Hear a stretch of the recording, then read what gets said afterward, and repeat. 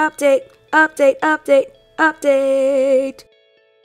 Back in February, I posted these two videos. One where I went over the science of how onion juice interacts with your hair, and the other where I showed you how to make and use a great recipe. I promised that I was going to give you an update on how my recipe has been working with my hair. So here it is. I've been using the boil method, mainly because it's easier and faster. I use a small pot, so my batch is usually enough for just one use. But if you have any leftovers, you can store it in the refrigerator for about 5, maybe 7 days. Just smell it to make sure it's not sour.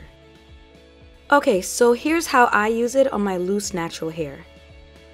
I always massage it into my scalp and coat my hair strands with it. The cayenne pepper is gonna heat up your scalp. Everyone has a different level of sensitivity, so if the heat is too much, wash it out with cool water, and the next time, reduce the amount of cayenne pepper you use until you get to a level that's still hot but doable. Sometimes I just wear a shower cap and a thermal cap for an hour or two, or if I'm short of time, I wear a shower cap and sit under a hooded dryer for about 30 minutes. Then I wash and condition my hair as usual. I tried to use my onion juice recipe as consistently as possible throughout the months. Some months I used it more than others. Let's go over a breakdown of each month and see how my hair was affected. So this is how my hair started in December. I did an onion juice treatment on January 13th, January 25th, February 6th, and March 5th. I also trimmed my hair on February 21st, and this is what my hair looked like on March 6th. I did another treatment on March 20th, and just one in April, and this is what my hair looked like in April.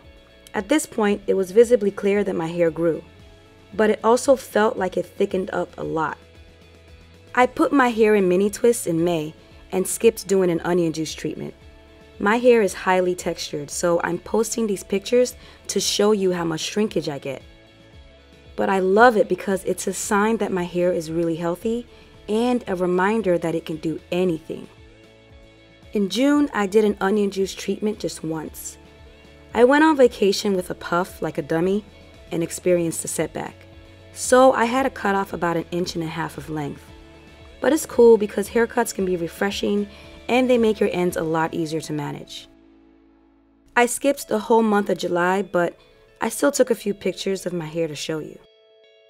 I didn't take any milestone pictures for the months of August, September, and October because I had my hair in faux locks in August and September, and I had a medical emergency I was recovering from in October. But no worries guys, I'm okay.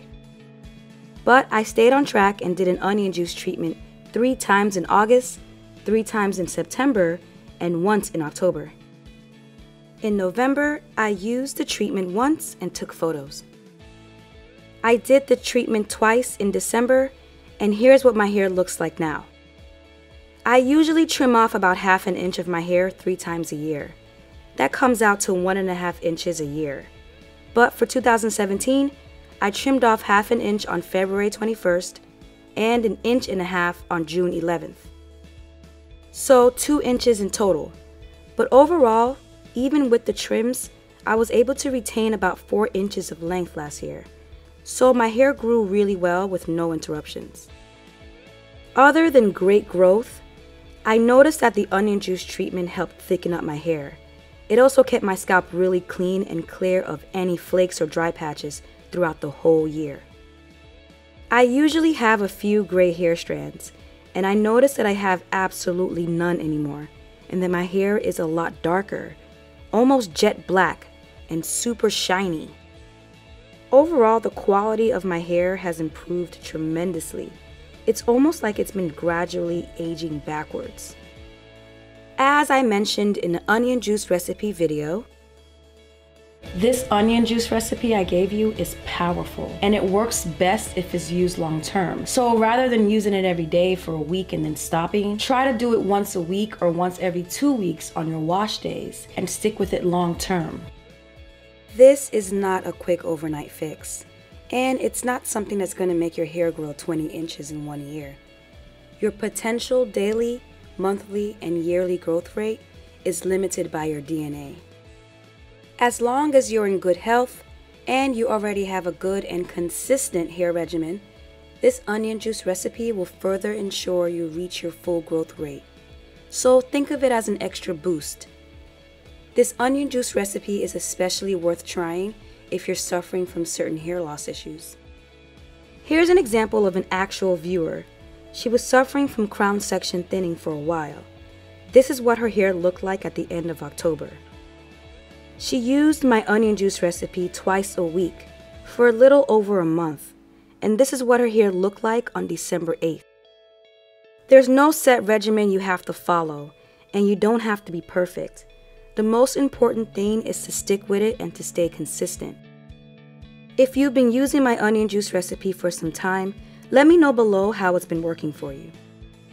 If you want to see more of my hair update pictures throughout the year, follow me on Instagram @GreenBeautyChannel.